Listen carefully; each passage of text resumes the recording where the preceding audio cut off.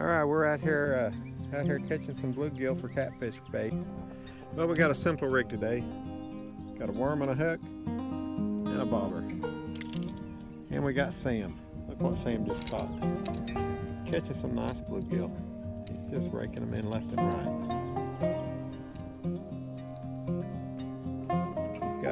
So far we got a whole bucket full of them. We're gonna catch as many as we can. What you got there, Sam? It's tangled. Tangled.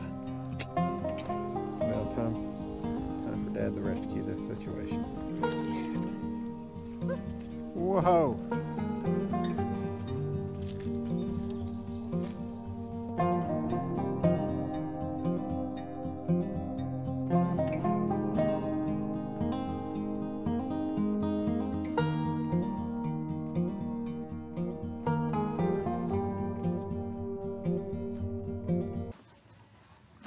This bunch of bluegill we got today. We're gonna use them all for bait, but we caught so many, and we caught so many big ones. We're gonna fillet some up, and Trace is gonna cook them.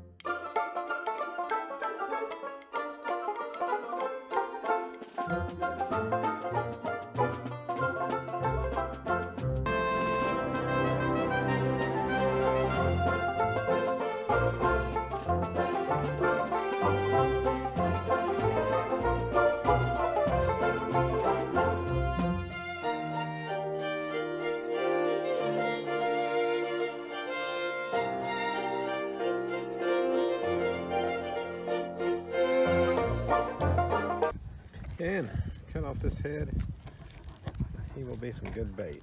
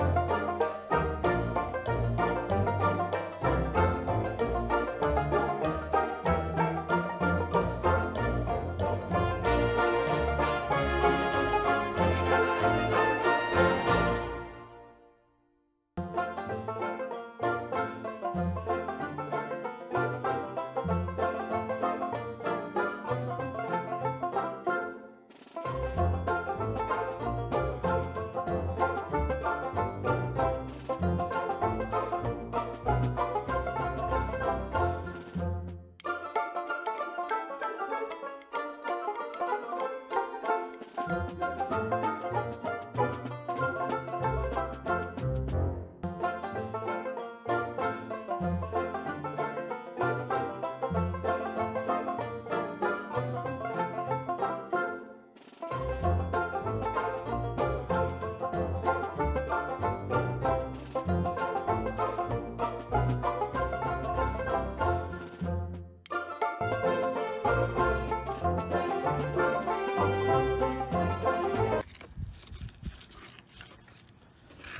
will be washed and the germs cooked out of them.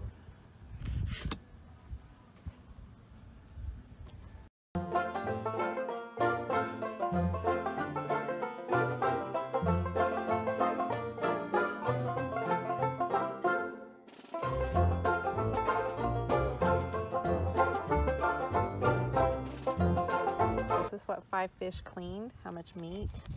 Right there. On Blue Gill. We caught over.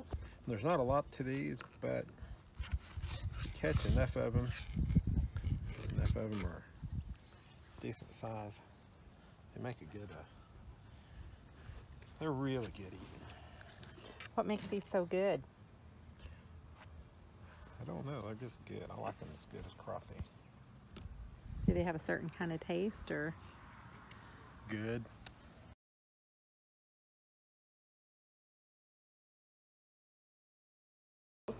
Hey guys, I'm Patrice and welcome back to our kitchen, and I'm so glad to see you.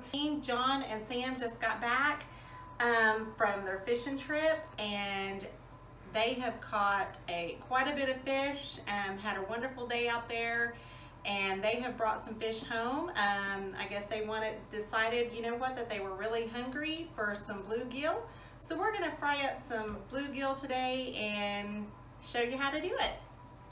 So we have, here's the ingredients. We have, as you can see, I have right here the bluegill. John cleaned it and I put it in some milk. You might be wondering why I did that. One reason you would, if you put your fish in milk, it like about 30 minutes before you cook it, it will take the fish, and so it won't have the gamey taste to it.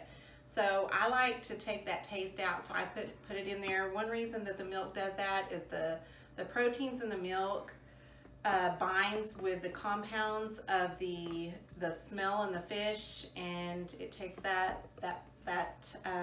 smell, that taste right out of there. So that's why you do that. We have it sitting in milk, and it's been sitting there for a little bit, so it's ready to go. We have 1.5 cups of yellow cornmeal. We have a teaspoon of all-purpose flour.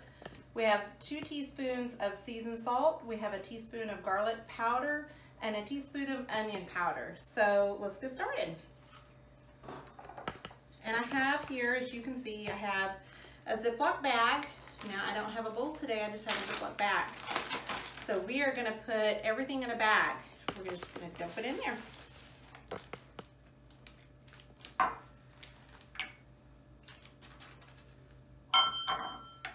Just gonna dump that powder, all in there. And that one.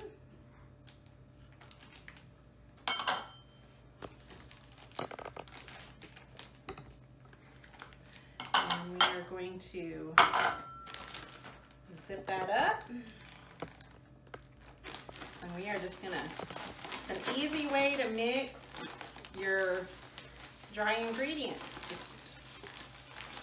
And now we're just gonna open it. And when you fry your fish, you want it to be a little bit wet.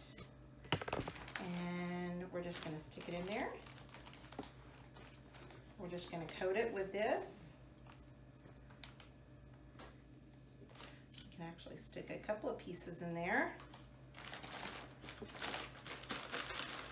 Probably do it like that, a whole lot easier. Really easy, and just lay it out. Coat it some more. Just making sure they're nice and coated.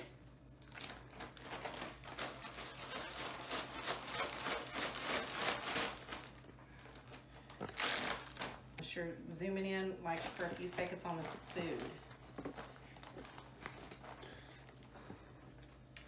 I think that's good. We're back and we have our fish breaded, and we are going to get our pan ready with oil in it, and we're going to start frying this. So, okay guys, I think our last batch is finally done. We are going to put it right here. Oh, look how pretty that is.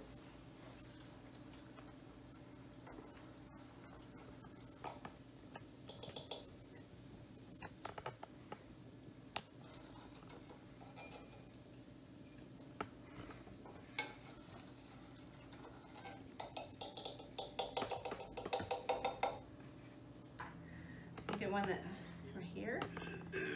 Look at how pretty this is and meaty this is. Oh.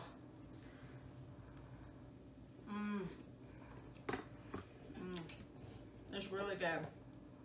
It's really, really tasty. You don't get all that fishy taste to it. It's really good.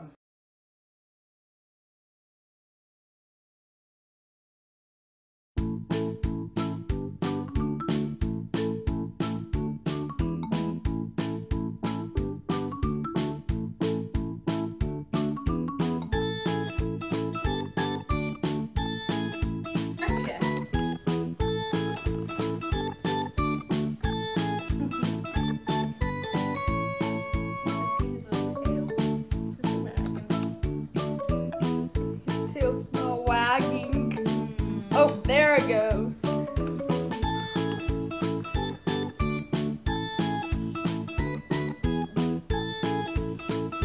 Me and Tiny want to see you on the next video, so don't forget to subscribe.